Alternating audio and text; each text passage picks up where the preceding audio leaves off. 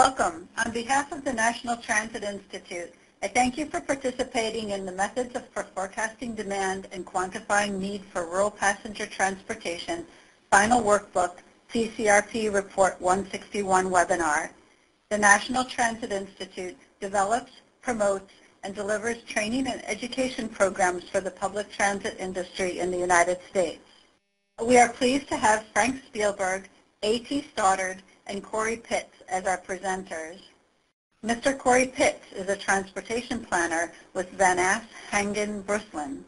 He developed many of the materials used in the state-level training seminars for the rural transit need and demand forecasting methods presented in TCRP Report 161 and was the instructor for several modules at the training sessions. So what we're going to do, we're going to switch screens, and I'm actually going to show you the spreadsheet tool. So when it first opens up, the first thing you'll see is the instructions and kind of introduction screen. It'll have a couple instructions on how to briefly use it. There are more detailed instructions in the workbook as part of Appendix B. They'll walk you through, exactly step by step. There are figures that show you which buttons to hit, where to go out for data sources, and there are examples in the workbook. So on the instruction screen, you'll see a couple different keys. There's a key where you can print reports. So as you do these analyses, if you want to actually print out the results so that you have a hard copy to show either your elected officials or your director, you can use that feature. There's a clear forms button, which allows you to just wipe the spreadsheet completely clean after you've done your analysis and you want a clean version to start over with, as well as there's a button to clear the peer data, which is a separate tab towards the end of the spreadsheet. You'll also notice that as part of the spreadsheet, it has macros that are built into it. The macros are really only to be able to use the buttons. In order to just do the analyses, you don't need to activate the macros. And what we found through doing some of the workshops is, due to the various security settings that each agency sets up in their computers, some will allow the macros to be enabled and some won't. So just because you can't get the macros to enable doesn't mean the spreadsheet is completely useless. You can still use the spreadsheet. The macros just allow you to be able to use the buttons that I just spoke of. But there are instructions on how to use the macros on the very last tab, highlighted in blue, called Macro Instructions, as well as there are some instructions in the workbook.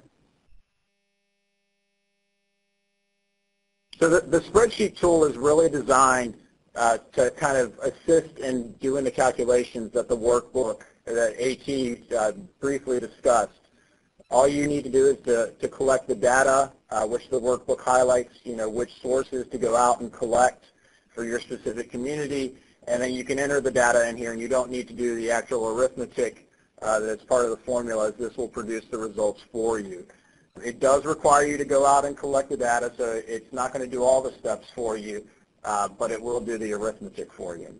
So I'm going to walk through the various tabs. So the first tab is the analysis setup. At the very top, you can type in, what area you're studying, what the type of analysis that you're doing, and any additional description that you may want to add.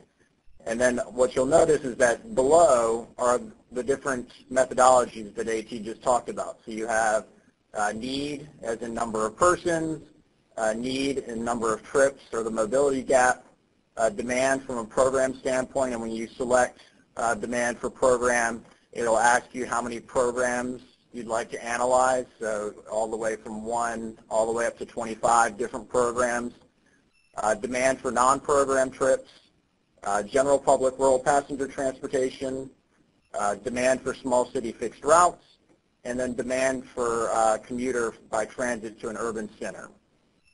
So I'm going to show just how the spreadsheet works from a need for the number of persons, and then I'll also show you kind of what happens when you check some of the other boxes. So I'll select the first box, and then I'll go to the Input tab, and what you'll notice, right now we're fairly zoomed in so that you can see the actual text, but it only turns the cells white that I need to enter information to. All the other cells are grayed out, so you know just which cells you need to enter information in.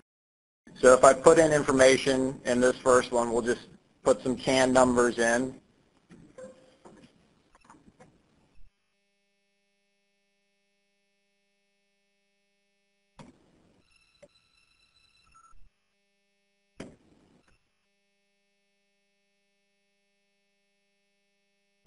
And it's doing some of the other calculations for you. So as part of some of the calculations, you just want households. Other calculations, you want to derive the number of persons, and this will do those calculations for you. So the sources of the data that you'll pull these from are in the ACS. The workbook walks you around which specific data set within the ACS you need to collect. It gives you the table number. You can enter in that information. The workbook also walks you through what are the steps for creating your geography, and then how to actually get the data and download it. So it can come out in a number of different formats, but that's where the source of the data should originate, is typically the ACS. There are additional sources of data that can be out there. If your MPO or your planning agency has data that you feel is better than what you could get out of the census, feel free to use that as well, but just make sure it fits into whatever the population that the spreadsheet is asking for. So then once you've entered in the information, you can click on the output page, and it's produced the result using the formula that AT discussed. So based on the numbers I put in, 7,200 people need trips based on those figures. So similarly, if we wanted to do an analysis for need based on the number of trips or the mobility gap, once I've checked that, it still pulls off of households with no vehicles, but then it also activates the mobility gap tab, which comes from that spreadsheet that AT talked about, where it computed off of the National Household Travel Survey. So you'd go through and select your state, and it would pull the mobility gap for your census region based on the state that you've inputted. So I've inputted Virginia. It's going to pull that census region's mobility gap and then produce results. So it'll tell you the number of households. It would show you what the mobility gap for the census region is, which for Virginia it's 1.3. And then it's going to show you the daily one-way passenger trips as well as the annual one-way passenger trips. And that's often of an assumption of 300 days per year. So using the spreadsheet, you can do all the different methodologies. You just activate it by checking the box, and then it will go through and activate the cells that you need to. The spreadsheet also, for some of the inputs, will tell you which American Community Survey table number you need to pull from. So for, let's say, general public rural non-program demand for population age 60 plus, you're going to be searching for table number B01001. As I mentioned, the workbook walks you through all the steps of getting to the American Community Survey website, which links to click on, how to enter the table number, develop your geography. As you'll see also in the lower part of the spreadsheet, there is a link built into that. We just have to preface that with, links to websites update periodically and change.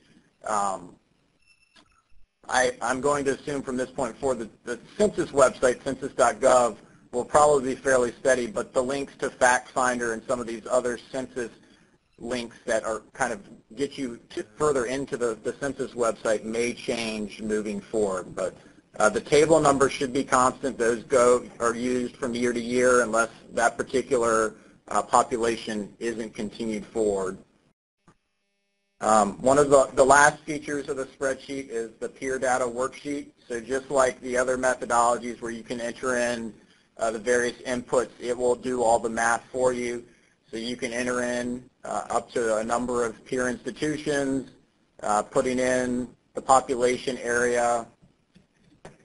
And as you put it in and fill in the rest of the spreadsheet, it'll populate the areas down below. So it'll compute the trips per capita for the maximum, the average, the median, the minimum, trips per vehicle mile, trips per vehicle hour, and then you just need to enter into the yellow cells those attributes that pertain to your system, and then it'll compute the ranges that are part of the peer analysis.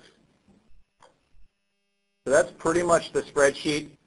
We felt that it was a good way to allow the user to pull the data and put it into the spreadsheet, and it's kind of a simple way to produce the results. You don't need to go through some of the long steps, especially with the commuters to urban centers, which has a lot of factors and a little bit more arithmetic to it. This allows you to just plug in the values and go with them.